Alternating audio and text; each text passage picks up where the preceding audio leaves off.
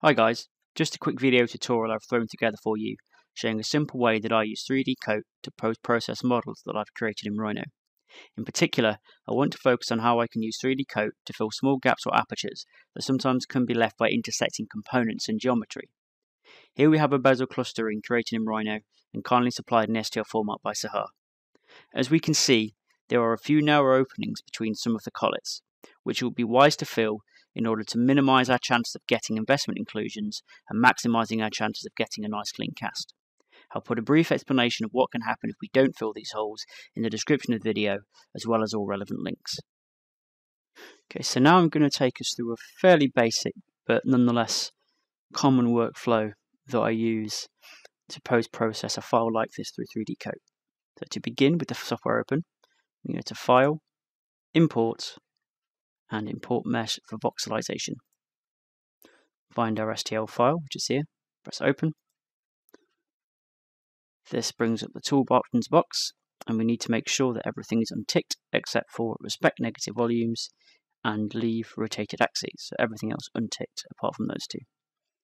The next thing we want to do is scale the model so that it has an estimated poly count of around about 2 million. Now the estimated poly count is dependent upon the amount of details in the model. Now this is quite a clean design. There's not a massive amount of detail, nor is there anything particularly like relief detail. So 2 million is plenty. So to get the process started, I'm going to use the Auto Scale button to bring us up from 2,878 to brings us to 173,000. And then what I usually do is, rather than trying to work out the exact percentage increase I need, I just keep increasing in increments of 50%. So I click Scale here and type in 150. So 150 is 50%. Let's press OK. Brings me up to 389,000. So let's try that again. 875,000. One more time. Oh, 1.97 million. So that's within the range. I'm happy with that. So I can press Apply at the top of the Tool Options box. And this box pops up, which asks me if I want to keep or preserve the original scale of the model, which obviously we do, because eventually we'll be re-exporting this and presumably 3D printing to cast. So I'm definitely going to click yes, because I want it to stay the exact same scale as the original imported file. Great, so now that's been done, I can click Fill on the left here, and I think we'll choose one of the shaders from the right, probably the red wax. I quite like this one. Great, so now we're at a place to start filling and refining this model. The first thing to tackle is to fill these 3 holes that we identified earlier on this side of the ring. So we can see one here and one here. So I usually start from the inside of the shank. We've probably got a better idea from here actually. And you can see that with the fill brush selected, I've got this big circle. Now that's too big for what we need. The area of effect is defined by the yellow circle, is too large. So I'm going to use the square brackets on my keyboard to bring this down. So I probably want something about there. And then it's just simply a matter of clicking and holding and filling material between. So click and hold here. I can even refine the areas between these collets.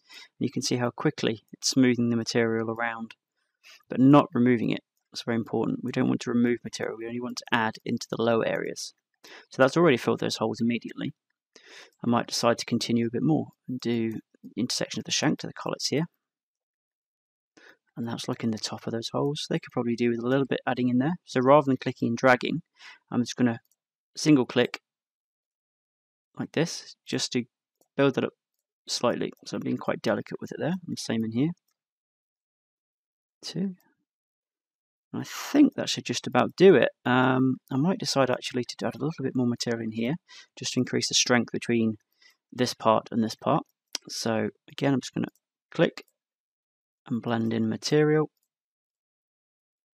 and up to there. And actually, as we're at it, let's do the rest of the model. So click and drag here to add a meniscus in here. Just single clicks in this recess here, click and drag here. And let's just keep going around You do this quite quickly. Now moving the camera around just takes to get a bit of practice. Once you've done it a bit, it's quite intuitive, as actually is applying the material. So this obviously isn't as precise as using Rhino, but it's a really good accompaniment to Rhino, as trying to sort of fill material like this would be next to impossible. Okay, so I think I'm happy with that. Oh, a little bit more here. I'll just take this over here. And there we go. So, as a last little touch, we can just generally smooth the whole model. So I'll zoom in a little bit so you can see that better. Going out to here. So I'm on the left, going down right to the bottom of all the tools, and there's one at the bottom called Smooth All. I'm going to click that a few times, and you can see how it's having a gradual smoothing effect over the whole model.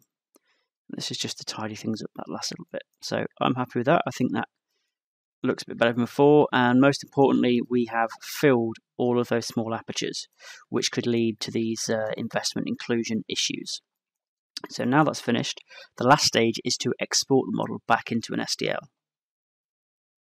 So to do that, we go to File, Export, Objects, change Save as Type to STL, and then I want to save a copy of this rather than overwriting the original file. So I'm just going to click on this one and just add an underscore 3DC to the end, just for my reference, so I know that this is the edited file. Now we definitely do want to reduce the mesh by simplifying it, because if we export it as it is, the file will be huge, somewhere in the region of 80 megabytes, because of all the extra polygons added in the smoothing process. So I'm going to click yes, and then I want to reduce the poly count down to around about 500,000. So you can see the last time I did this, I did that, so it's already there. So if it wasn't, say if it was back up here, just drag the reduction percentage arrow down or up, depending upon which way you need to go, until, in this instance, for this sort of model, we want about 500,000, 500,000. There we go, press OK.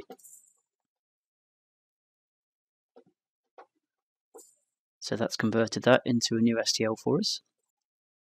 Okay, so let's re-import that mesh back into Rhino and compare it to the original one so we can see what's changed. We need to File, Import, find our edited STL file, the settings as they are. Okay, so you can see that we've not changed the size of the model at all. It's been re-imported back into exactly the same scale as the first model. So that's what we want, of course. We don't want to change the size. Now if we can compare them, you can see that these holes, which we had here, actually may be easy to see this on Arctic. There we go. Which we had here, which could have caused issues with investment inclusions. They're now obviously gone, and we've got a nice smooth meniscus and transition between all of the collets as a whole. Well, I hope you enjoyed this tutorial, guys. Thank you very much for spending the time to watch and listen. I hope you got something out of it. Any questions, do put them in the comments below the video, and I'll try my best to answer them. And see you next time.